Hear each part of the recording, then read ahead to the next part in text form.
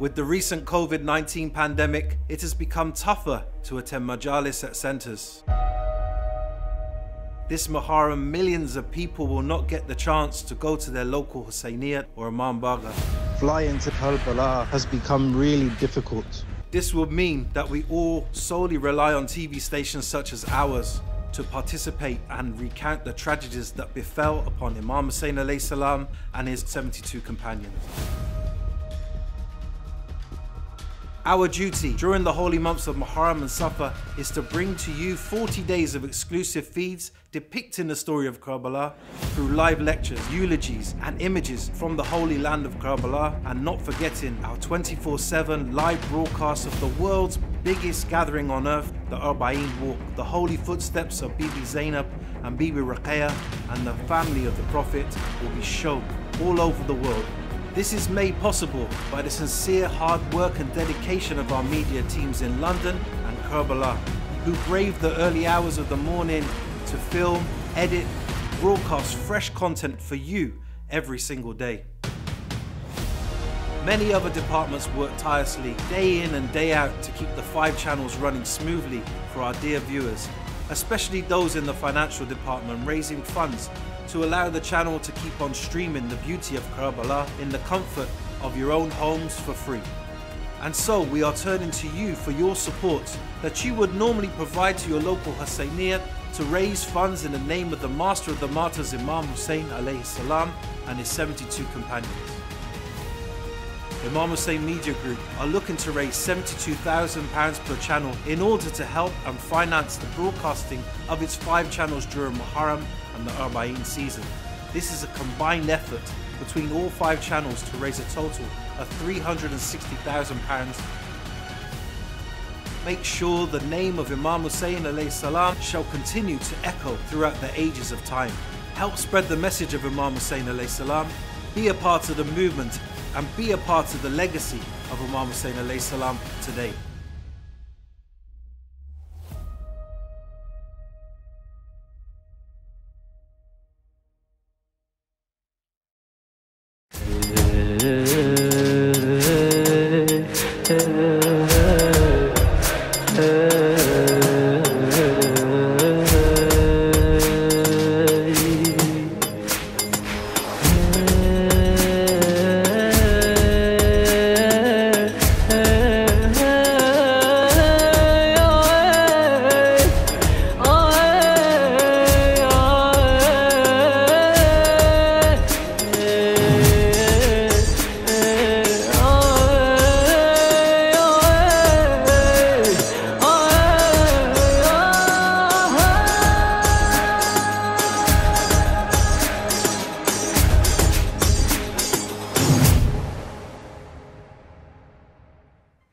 بسم الله الرحمن الرحيم.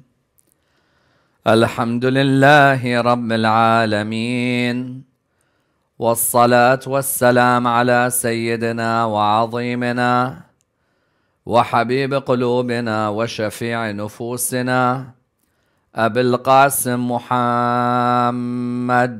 اللهم صل على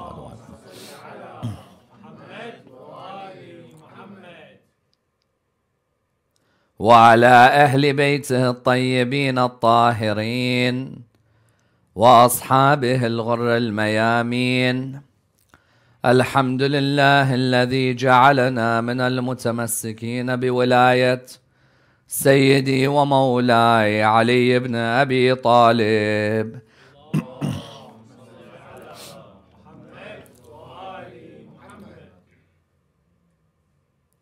الحمد لله الذي هدانا لهذا وما كنا لنهتدي لولا أن هدانا الله. Amma ba'd, O Arabs, you are miserable because I have appointed Usama as a general over you, and you have raised questions concerning his qualifications to lead you in war. God knows that the same ones of you had raised the same questions about his father. By Allah, Usama is qualified to be a general over you. like his father Zayd was qualified to be a general. Now obey him and go towards him. Usama bin Zayd was in his late teens, 17, 18, 19, 20 years of age, when he was asked by the Holy Prophet, peace be upon him, and his family to lead the final expedition of the religion of Islam in the time of the Holy Prophet, peace be upon him, and his family. Indeed, you find that this final expedition was an expedition that was heading towards Rome, or heading towards Asia Minor, as some would put it. And you find that when a person at that age was given this leadership, there are many who were around at the time who were much older than him, much more prominent than him, some who had converted to the religion of Islam much earlier than him. Amongst them, the likes of Abu Bakr and Umar, Sa'ad bin Abi Waqqas, Sa'id bin Zayd, Abu Ubaidah ibn al-Jarrah. All of these had converted or had come towards the religion of Islam many years before Usama. But now, here they saw that Usama was the one who was going to lead them in battle. This caused one of the most controversial incidents in the history of the religion of Islam. One would assume that a few days before the Holy Prophet passes away, he would pass away in peace. You'd think that the Holy Prophet in his last moments would bid farewell to everybody. Everyone would bid farewell to him. He'd leave this world without there being any quarrels, any dissensions, any problems. Yet you find, as we examined yesterday, when the Holy Prophet, peace be upon him, and his family asks for a pen and paper, they tell him the Quran is sufficient for us. And now on this occasion, when he asks everybody in the whole of Medina to join Usama, suddenly there are a few who begin to say, why should we join the army of Usama? Why should we be under the authority of Usama? These few are not any personalities in Islamic history. These are amongst the most famous, the ones who over millions, hundreds of millions of people until today admire and revere.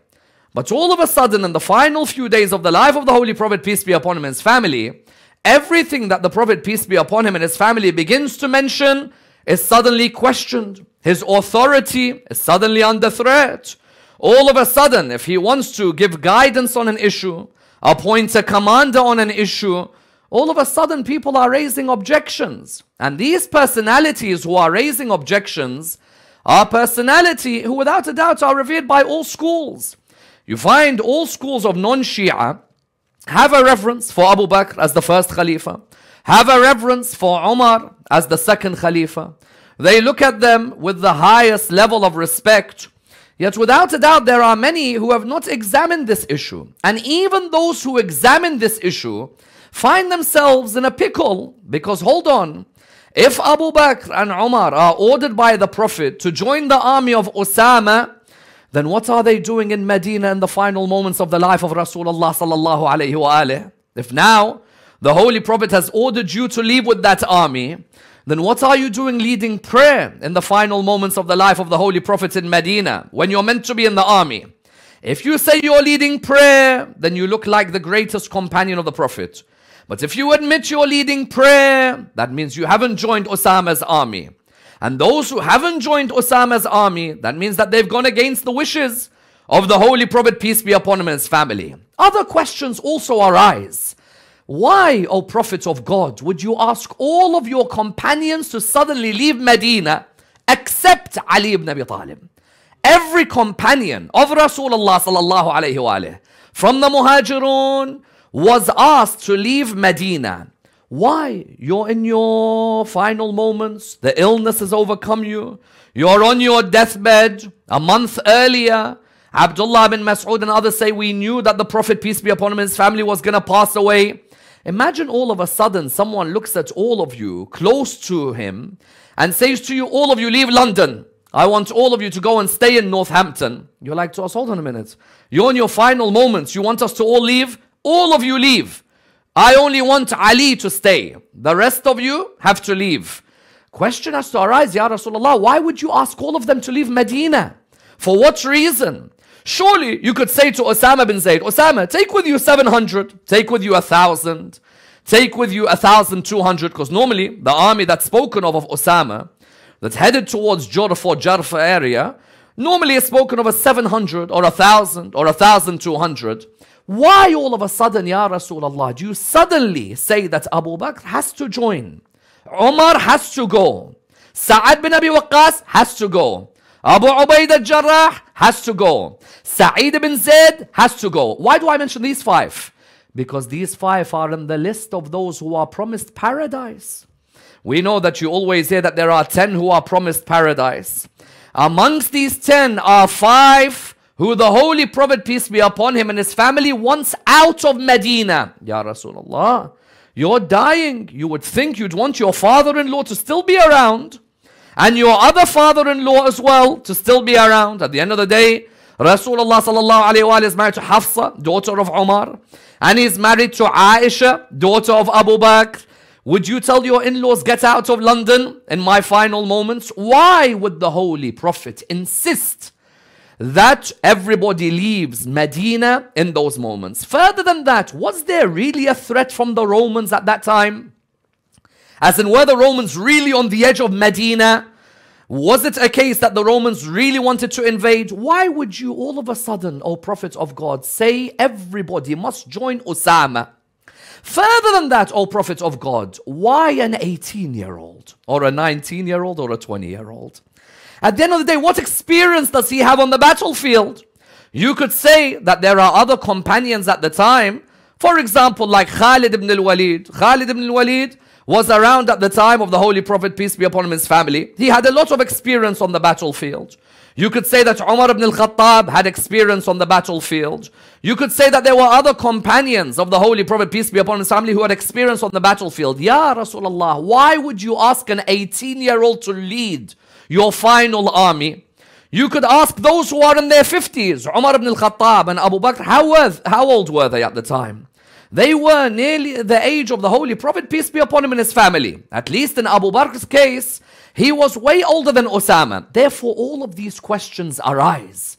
That's why is it that the Holy Prophet, peace be upon him, and his family insisted that all the companions get out of Medina except Imam Ali alayhi salam. Tonight, I'd like to examine the expedition of Usama, or Jaysh Usama, in order for us to be able to understand what took place in the final moments of the life of our Holy Prophet, peace be upon him, and his family, and what repercussions emerge from it. And I'd like to do it in the following stages. Number one, why Usama bin Zayd to lead an army? What had happened to his father Zayd a few years earlier that meant that Usama should lead this army?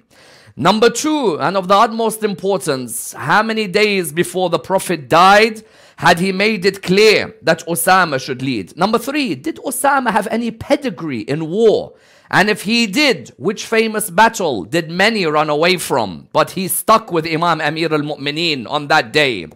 Of the utmost importance next in the questions, when we look at the final moments, how did the Prophet realize that there are people who are beginning to object? Why were they objecting? What reasons were they giving to objecting? 5, what did the Holy Prophet say when he heard that there are people objecting? And what did he mean when he said, "O Arabs, you are miserable because I've appointed Usama as a general over you, like you were with his father"? What did he mean with the statement? Further than that, if Imam Ali is the greatest soldier, why send all of them to war and keep Ali in Medina? What was the Prophet trying to insist, and on what point? After that, if Abu Bakr led the final prayer, what was Abu Bakr doing in Medina?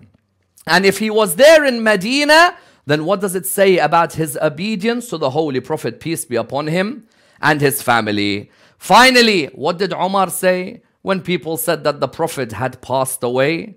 How did he go around telling others that they should never say such words?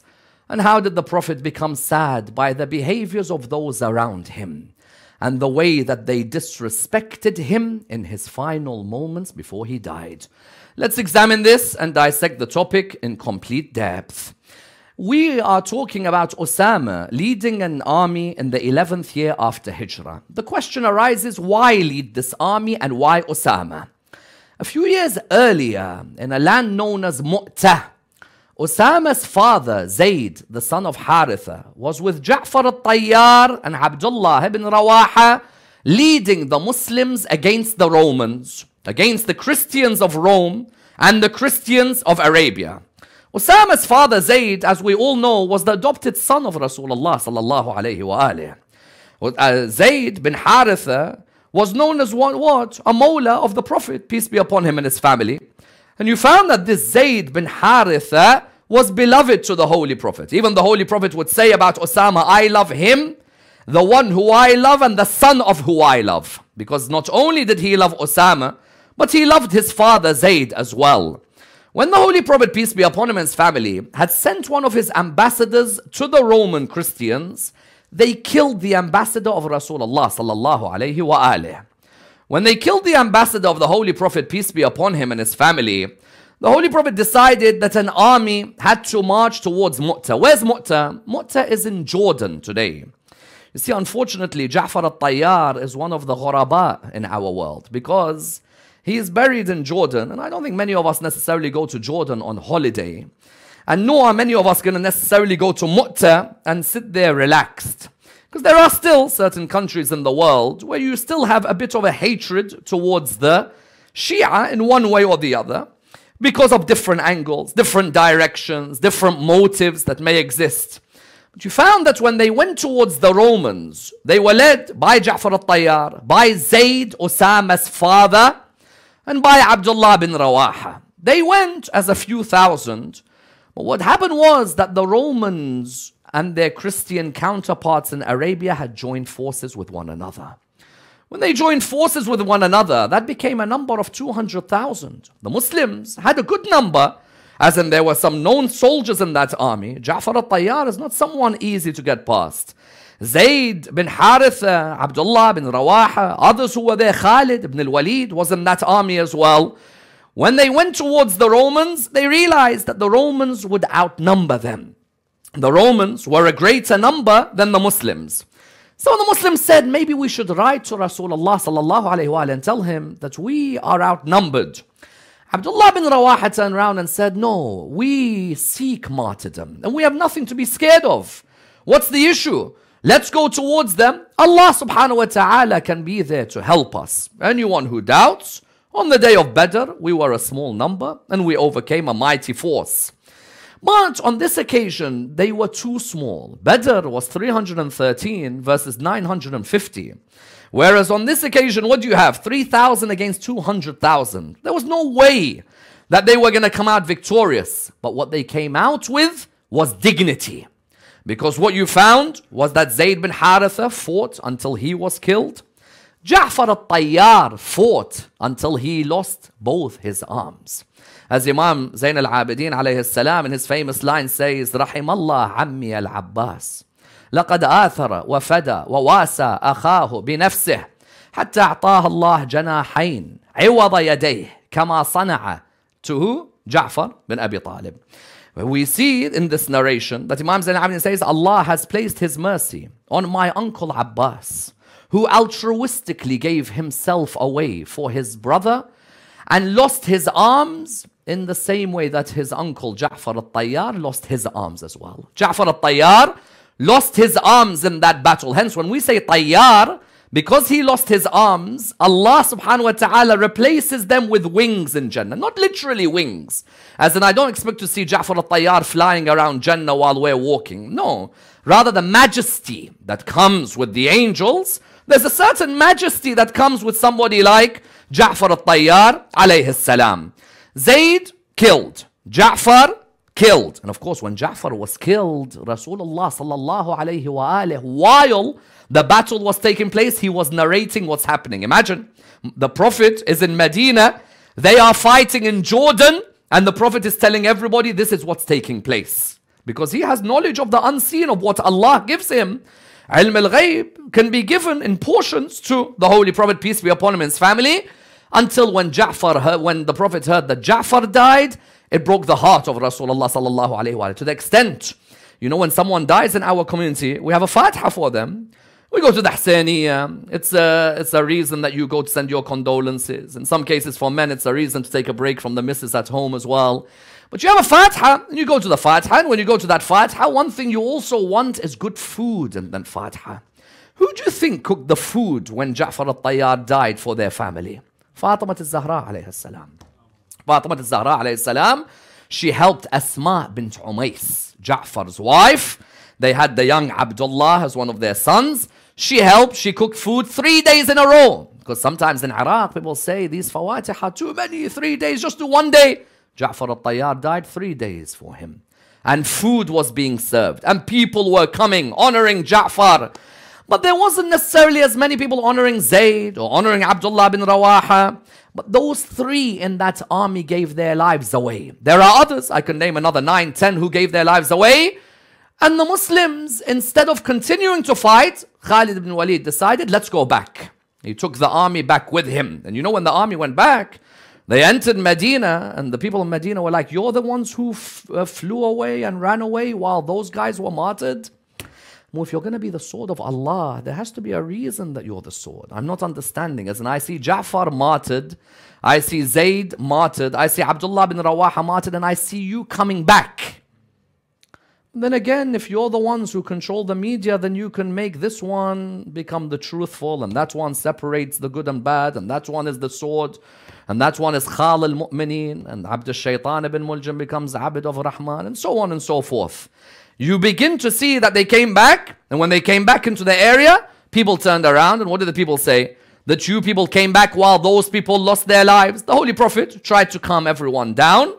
And the Holy Prophet had made it clear that, look, what they did to us is a lesson for us as well. And in the future, they will not come onto our territory in that way. And truly, they never came back on the territory in that way. The question arises then, that why Usama the one to lead? Because his father, Zayd bin Haritha, got killed by these people. So Rasulullah sallallahu alayhi wa alih placed Usama to be the leader. First question.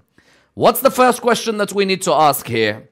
Usama bin Zayd has any pedigree in war? As in, Ya Rasulullah, as in, okay, I can understand that his dad got killed, but you need someone experienced on the battlefield. You can't have someone on the battlefield who's not that experienced. Oh, Usama had experience, and his tutor was Ali ibn Abi Talib.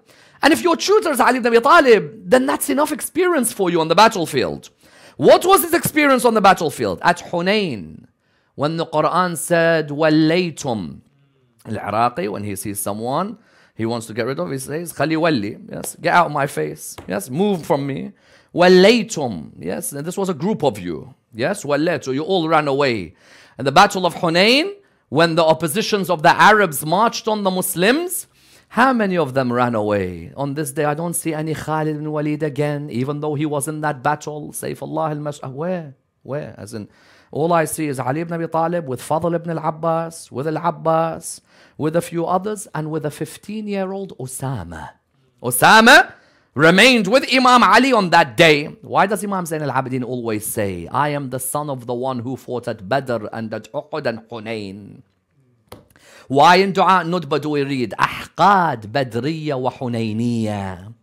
Because these victories of Imam Ali, they cause envy. You know, when you see someone who's good at something, the pure-hearted has ghibta. He says, MashaAllah, he's so good at what he does. But the one with a filthy heart has hasad. Al-Mu'min yaghbitu wa la yahsid. Al-Mu'min has good envy, not bad envy. These people saw Imam Ali at that day, but who was with Imam Ali? Who were the ones who remained loyal while the others ran away? One of them was Usama. He remained loyal. He was only 15 years of age, but you could be a 15-year-old and on your CV, you've never ran away from war. And you could be at 60 and every battle you ran away from. 15 years old, and he never once ran away from the battlefield. He was there with Imam Ali alayhi salam. Therefore, if someone asks why the Holy Prophet would put this 18-year-old to lead, we reply by saying, when he was 15, the rest of you ran away, he remained firm. If I now see, if you remember all of us when we were at school, you may find someone, he's not the strongest guy in the world, but he's always standing there till the end. And then you see someone else, biceps, triceps, six-pack. The moment there's a battle, he's run. There's the one who doesn't have all of that, but he's a firm contender in that battle. I see Usama bin Zayd. When I see him, I see Usama as somebody who's firmly in control of what he's doing. And so the first reason is that the Holy Prophet looked at him at Hunayn and he said, this person can lead. But I ask a second question. Who died at Mu'tah? It wasn't just Usama's father. It was Ali's brother as well. Why not let Ali lead the vengeance? Usama's father died at Mu'tah. Ja'far al-Tayyar is Imam Ali's brother. So if the reason is because you lost someone from you, so why not give the raya to Imam Ali alayhi salam? And why not say to Ali, you go towards the Romans? Why? Because I want Ali to stay in Medina and I want to get rid of all of those who will stand in the way of Ali. See, why did Rasulullah sallallahu alayhi wa insist on this battle? For what reason? The Romans were entering Medina? Nothing. There was not even a preemptive. There was nothing where you had a spy who was suddenly caught and what are you doing over here? Nothing at all. Why, O Prophet of God, a week before you die, you ask the whole of London to leave London? Why? Have you ever witnessed anything like this? All of you muhajirun, get out of Medina, all of you. Go with Usama. What? But why get out? Why? No, get out. All of you, get out. All of you leave. Only the son of Abu Talib stays and members of Bani Hashim. Every one of you get out. Ya Rasulullah, you're in your final moments. Surely you want to make sure that everything goes smooth as you're passing away. Abu Bakr, leave. Umar, leave. Sa'ad bin Abi Waqqas, leave. Abu Ubaidah ibn Jarrah, leave. Sa'id bin Zayd, leave. Because tomorrow when I enter Saqifa, these 5 names are the main names on that day. But notice, Saqifa, before it happens, before that whole election happens where you place who you want to come into power, a few days earlier, do you think the Prophet doesn't know what's about to happen?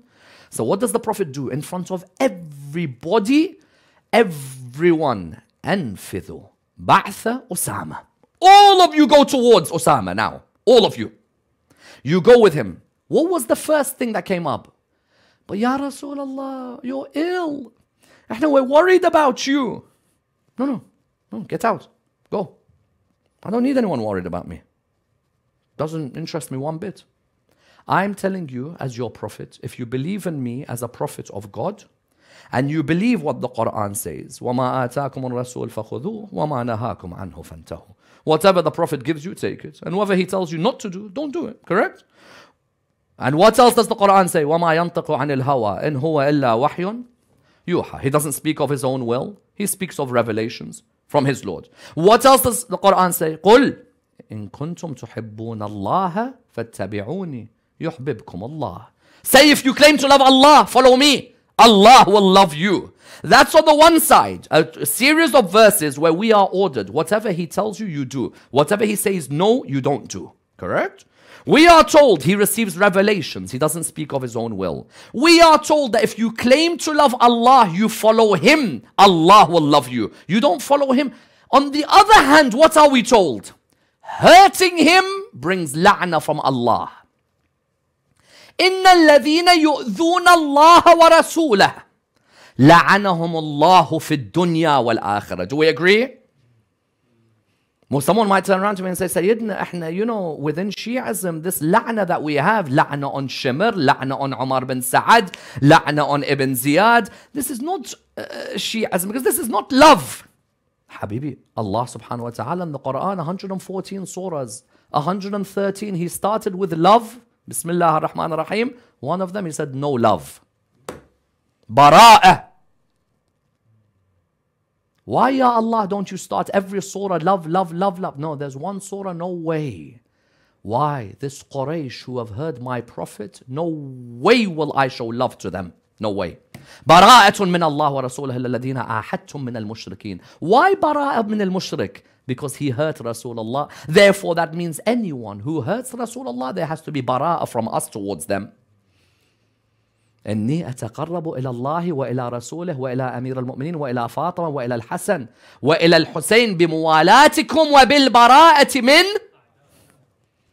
I get closer to them through holding on to them and dissociating from their enemies. The Quran said, إن الذين يؤذون الله ورسوله لعنهم الله في الدنيا والآخرة. Those who hurt Allah and His Prophet. If now I, your Prophet, say to you, bring me a pen and paper, and you turn around and say, Quran's enough for us. هو أنت when you say Quran's enough for us, that means those Muslims now in the 21st century who say we don't need hadith, Quran's enough. You've given them all the ammunition in the world. Secondly, how's the Quran enough for us? Is Zaydiyya have their opinion on Quran? Ismailiyya have their opinion on Quran? Salafiyya have their opinion on the Quran? Sunni has his opinion, Sufi has it. How was the Quran enough? The Quran without a guardian can never be enough. There has to be a hujjah alongside the Quran. But when your Prophet tells you something and you turn around to him and say, no, the Quran's enough for us. When you fight in front of him, does this not hurt him? When you cause a quarrel, it doesn't hurt him. When he tells you to do something and you blatantly don't do it, or what do you begin to do? You begin to be very slow in replying back to him. Because you know the Holy Prophet, peace be upon him, and his family, the Monday before the Monday that he died, he made it clear, everybody in Medina has to join Usama's army. Only Ali bin Abi Talib stays behind. Everybody else has to go under Usama's army. First thing I said, but Ya Rasulullah, you know what? He's 18. So what? If Rasulullah told me, sallallahu alayhi wa, to follow an 11-year-old, I would follow. If he told me to follow a 5-year-old, I would follow. Because النبي أولى بالمؤمنين من أنفسهم. The Prophet has a greater right on the believer than they have over themselves. And the Quran says, أطيعوا الله وأطيعوا الرسول. I cannot pick and choose, because sometimes that's the problem we have as Muslims. We pick and choose of Islam what suits us, and Muharram suits us. What suits us outside of Muharram. The Holy Prophet, I have to follow him in every order. He tells me 18-year-old, I say finished. Taslim, ta'a, I follow you in whatever you say. I cannot question. He was highlighting that number one, Islam is not ageist. Don't come a few days later in Ghadir and say the man's too young. A few days later when the Prophet dies and say Ali's too young. I put an 18-year-old to be over you. Number two, I don't care if you're 55 or 65 or 75.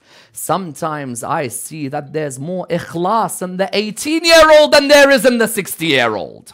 Because at the end of the day, what's the point? If I'm aged, but I have no sincerity, or the dots of hypocrisy affect me, I would rather have someone pure leading. Thirdly, he was highlighting that this person, Usama, those names who are around him from the Muhajirun, he leads them. They don't lead him.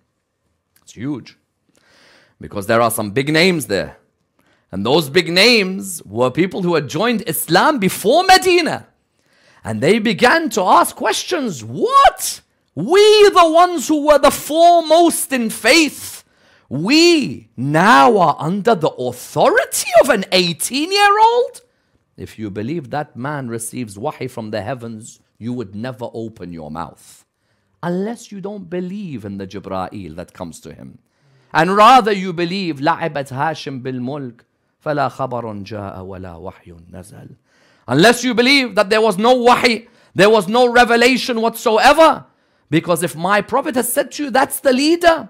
Because everyone tells me that nobody was as great as Abu Bakr alongside Rasulullah. An 18-year-old leads him. So how do I follow him?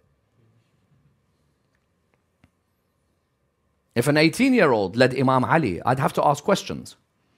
Because I'll be like, hold on a minute. Imam Ali is being led by an 18... Nah, there's no chance in hell that Usama bin Zayd can lead Ali ibn Abi Talib. It's impossible. But others, well then you're in the world of fallibles again. And when you're in the world outside of Ashab al-Kisa, it's open game. Now you're in the world of fallibles. Why should you be more than him? For what reason? You're not ma'soom, he's not ma'soom. What makes you better? What makes you better? You're both not ma'soom. Innama Yuridu highlighted that there were 5 in Medina who were on a different level to everyone else. Otherwise, you're both not ma'soom. If Abu Bakr is the greatest alongside the Prophet, surely why would the Prophet put him under the command of an 18-year-old? Another excuse they were pulling was what?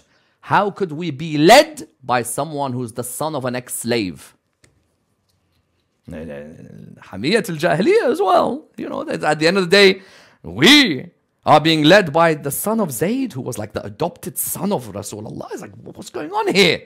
This is not the order of aristocracy that we were accepting. When the Prophet saw this, even though he's not feeling well, he said to Imam Ali, he said to Al-Fadl, take me, get me up. I want to talk to all of them now. O Arabs, this is his speech. O Arabs, you are miserable because I've appointed Usama as a general over you. And you've begun to raise questions about his qualifications to lead you in war. You are the same people who raised questions about his father's ability to lead in war. Then he said to them, by Allah, Usama is qualified to be a general over you, and his father is qualified to be a general over you. Now go and obey his orders. Yesterday, what did the Prophet say? Qumu anni. True? Get out. Now again, get out. Get out of Medina. ومن حولكم من الأعراب منافقون ومن أهل المدينة مرجوا على النفاق. The amount of, you know what Medina was at that stage? Oh my God, Isana. Even I have to hold back in terms of how I say some things because our own Shia get worried. I forget the non-Shia. Non-Shia in some cases will say, listen, that's your narrative. Or the Shia starts getting worried when a Shia becomes high on the Shia-mometer. Even I have to get worried. Because you know what Medina was at the time? One side of Medina, Munafiq Central. You got Munafiq Central, but we can't mention the names of who. Only Allah knows who. We have no aql. There's no aql here. At the end of the day, if a person tells him, you're delirious, no, but you can't. There's no aql. Munafiqs everywhere in Medina. What else did we have in Medina? We had ex-con Central. Ex-cons. All the ex-cons, 700 ex-cons. What do I mean by ex-cons? Al-Tulaqa. All the ones who joined Islam because of their love of Islam. Of course, Abu Sufyan joined Islam because he loves Islam. And Muawiyah couldn't wait to be a Muslim. And the rest of the group that was there, the rest of them were all similar. Oh, imagine what Medina was at the time. What's the best thing the Prophet could do? Complete car wash. Everybody out. Out. Get everybody out of Medina. Get everyone out.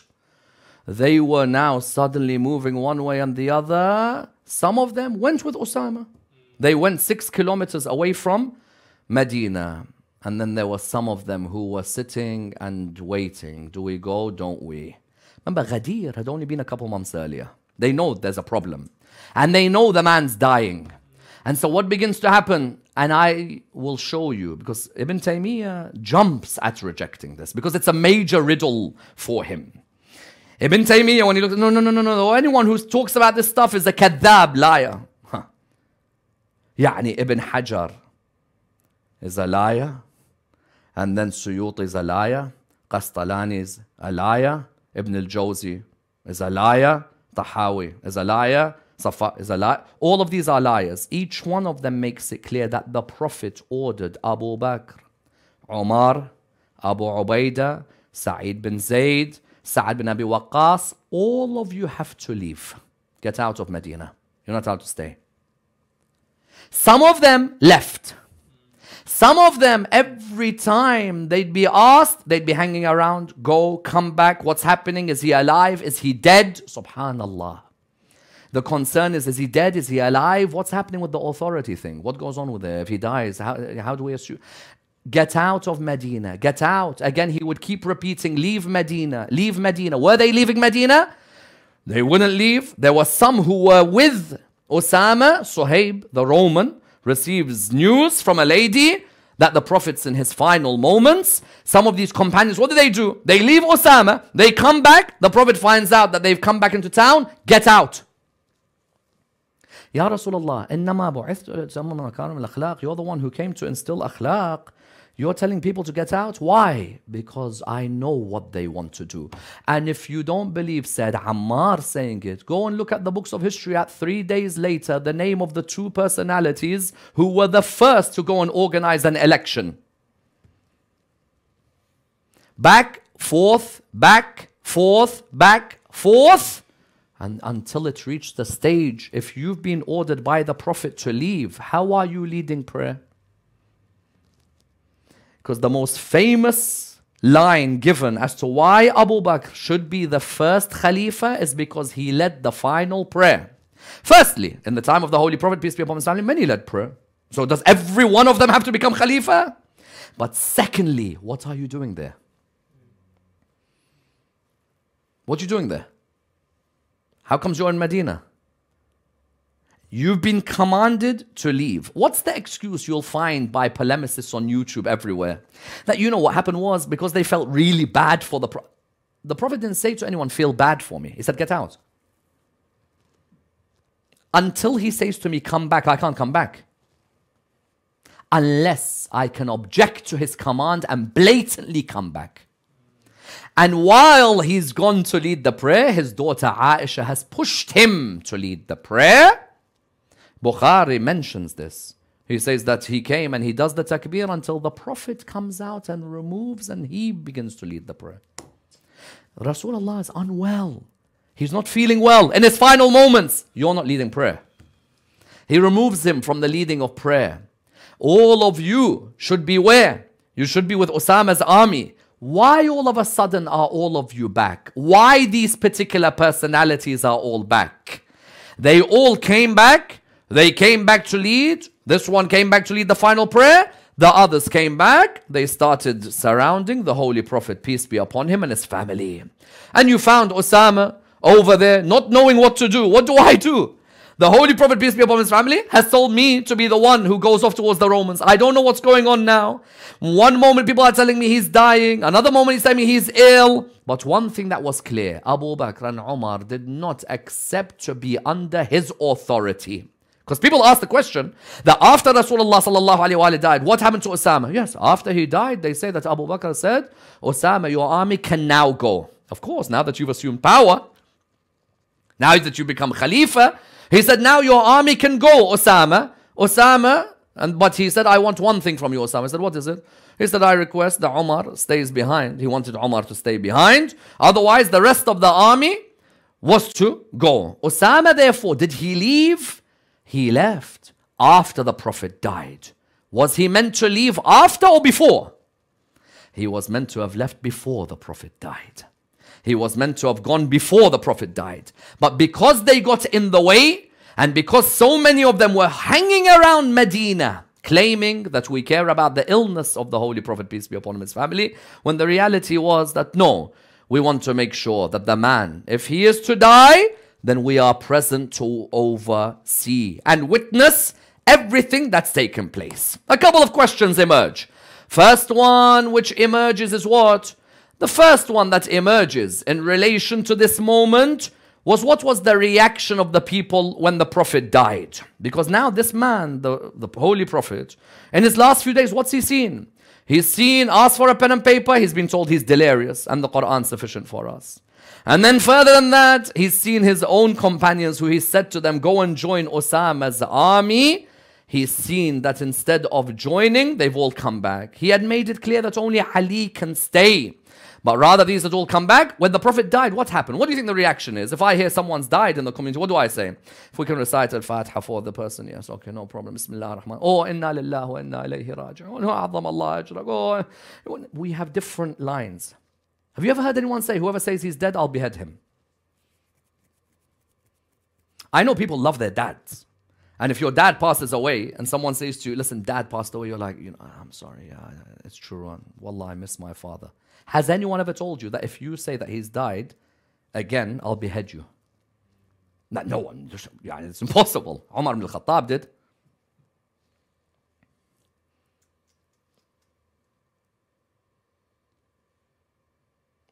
They said because he was grief-stricken.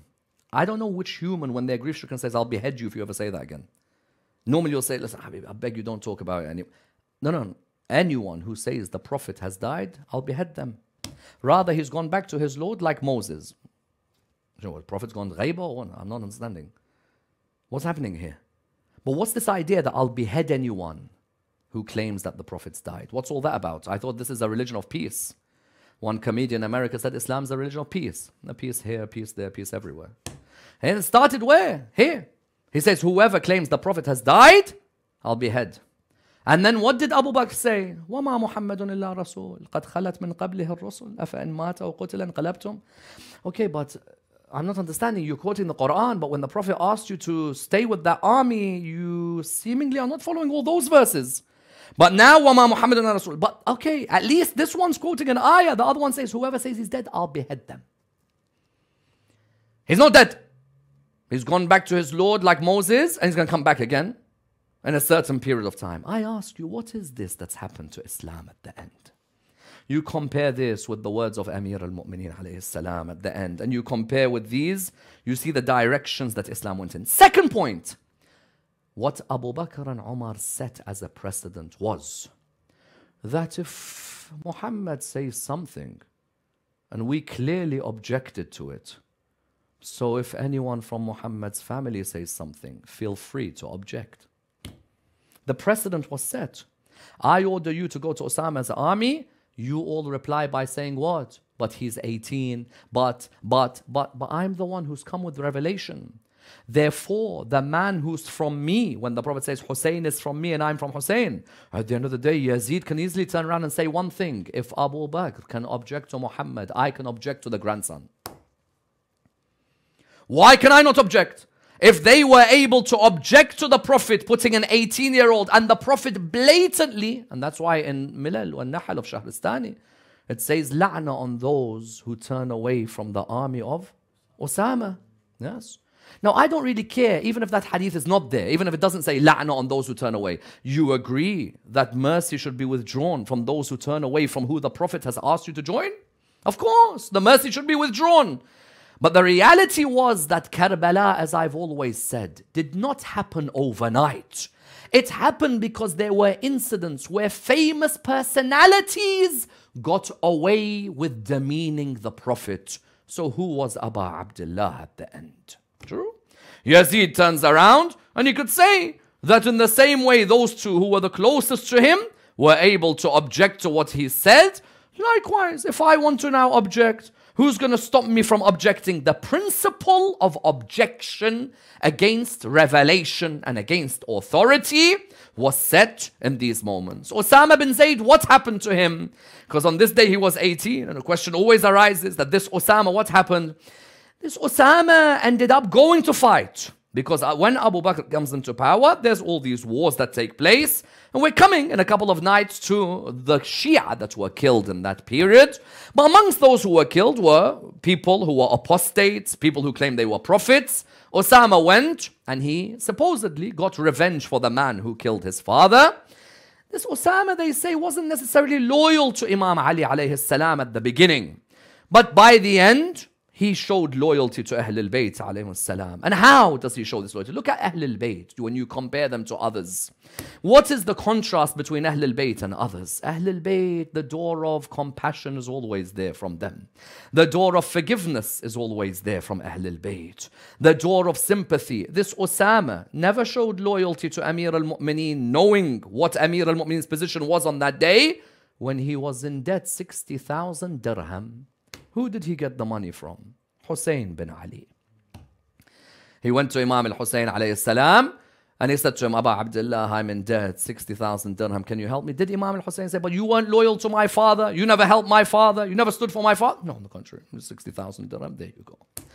And because of that, he asked for forgiveness from the Ahlul Bayt. And that's why Imam al-Bakr says that Imam al-Hassan is the one who shrouded Zayd when he died. And if Imam al-Hassan is the one who shrouds you when you die, then this without a doubt is the greatest honor. But on the one hand, that is the greatest honor for Zayd. On the other hand, when the Prophet says, no man was hurt like I was he only hurt by the Quraysh? Not just the Quraysh. On the contrary, yesterday and today I showed you how clearly those closest to him gave him the biggest headache at the end of his life. Those closest to him raised their objections. Those closest to him were the ones who clearly stood in the way of whatever guidance he wanted for that ummah. And that's why you found that who could he hold on to in those final moments? He could only hold on to his beloved family in those final moments. And especially his daughter Fatima. Because for him, his daughter Fatima was everything to him. And so were her sons. And that's why when you look at those final moments, you see a father and the difficulty of bidding farewell to a daughter. Because he had seen, I asked for a pen and paper. They called me crazy. I said to them, leave Medina. They come and object saying, why an 18-year-old? The only ones in my community and the only ones who surround me who don't object is this girl over here, Fatima, and is her husband and are her two sons. How difficult it was for him to bid farewell to those who were the most loyal to him, especially Fatima al-Zahra alayhi salam, when she got closer to him and he embraced her and the people saw her. They saw her crying for a moment and then they saw her smiling. And they said to her, Fatima, why do you smile? Why do you cry? She replied by saying, I cry because I know that now he's going to pass away. But I smile because I'll be the first to join my father. Yes, imagine, I'll be the first to go back towards my father. She smiled at that moment. But for the Prophet, it was extremely difficult to bid farewell to his daughter. Fast forward 50 years and picture Aba Abdullah bidding farewell to Fatima al-Alila in Medina, to Fatima al-Sughra. Those of you who have daughters, how difficult is it when you leave your house and your daughters call out, Baba, Baba, come here. Or you see your daughters crying because they want you to be next to them. Imam al-Hussein alayhi salam, I ask you, how difficult was it for him when he had to leave Medina to head towards Karbala? With him were some daughters, Sukaina, Ruqayya, those daughters were with him. But one daughter remained behind in Medina, Fatima al-Sughra. She looked towards the holy eyes of Aba Abdullah. She said to him, Father, Father, hug me one final time. This line, hug me, we see throughout Karbala. How beautiful is the embrace of Aba Abdullah. And that his daughter says to him, hug me, Father, hug me one final time. Father, tell me, when are you all gonna return back to Medina? Father, tell me, my baby brother, will I see him again? When she finished from her father, who did she go to? She went to her uncle Abbas alayhi salam. Imagine the arms of Abu al-Fadl when they come around you. She held the arms of Abu al-Fadl. Little did she know she'll never hold those arms ever again. Little did she know there'll be a day when he'll call out, Wallah inqata'tumu yamini. She embraced Abu al-Fadl. Who did she go to next? She went towards her elder brother Akbar. Allah. She embraced Akbar. She touched the face of Akbar. She looked into the eyes of Akbar. Then who did she go to? She went towards her auntie Zainab alayhi salam. Take your heart to Sham at this moment, each of you. She went to her auntie Zainab alayhi salam. She said, auntie, let me see you again, I beg you. She looked towards Rabab. She looked towards Layla. She looked towards Ramla. She looked at them one final time. That daughter bid farewell to her father. You know what she would do? Every day, is there any news from dad? There's no news. Is there any news from my father? No. Has my uncle Abbas come? No. Has my Qasim come back? No. Has Akbar come? No. You know who she would go to? al-Baneen. al-Baneen, do you have anything from any news? al-Baneen would say, I'm waiting for my 4 as well. Allah. Al-Baneen herself would be waiting as well. Who else would she go to? She'd go to Salama. She'd say, Grandma, Grandma, do you remember what dust, the clay that my grandfather Rasulullah gave you? Has it turned red? Has anything happened? Her grandma Salama would say, no, nothing's happened. She'd wait, she'd wait, she'd wait until one day she heard al-Baneen saying that the caravan from Karbala has come back. Fatima al-Saghra came out. Show me Aba Abdullah, show me my father, I beg you. She called out, show me my brothers. She called out, show me my auntie. All of a sudden, who came towards her? Sayyidah Zainab came to her. She said, Salamun alaykum. Fatima al-Saghra looked at her and said, Wa alaykum as-salam. But who are you? I ask you, what happened to the face of Zainab for her niece not to recognize her? She said to her, oh lady, who are you? Tell me, who are you? She said to her, Sughra, don't you recognize me? She said to her, no, I don't. Tell me who you are, please. I want to know. Do you know my father Hussein? Do you know my uncle Abbas? She said to her, Sughra, I am Zainab in front of you. Sughra fell on the ground when she heard that was Zainab in front of her. What was she thinking? That bruise on your eye, that slap on your cheek, what are all those injuries, oh auntie?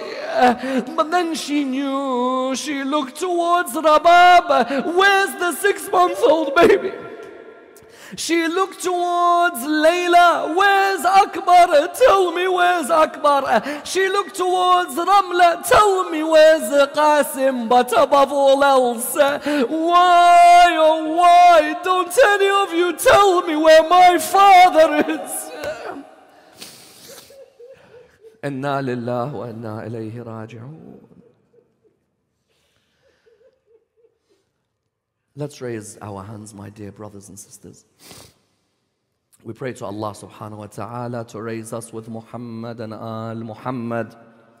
Ya Allah, raise us with the Imam of our time, Imam Sahib al-Asr wa zaman. Allow all of us to perform the ziyarah of Rasulullah sallallahu alayhi wa alihi, and provide us with the intercession of our beloved Holy Prophet, Ya Allah. Allow our lives to be alive in obedience to the commands of Muhammad sallallahu alayhi wa alihi. For the originators of this majlis, Ya Allah, bless them with the intercession of the Holy Prophet, peace be upon him and his family. We pray to Allah subhanahu wa ta'ala with the Surah Al-Fatiha in honor of our marhumeen. But before it, wherever you may be, the loudest of your salawat. Allahumma salli.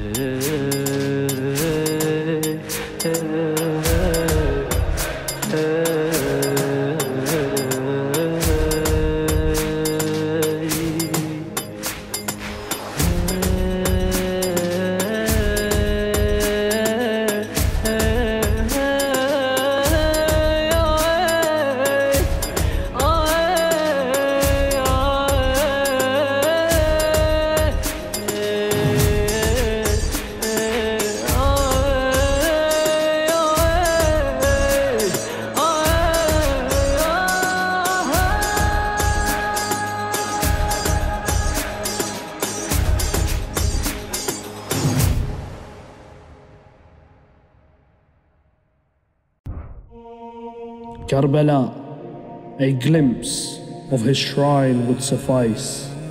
A flag graced by his holy tomb feels just as nice.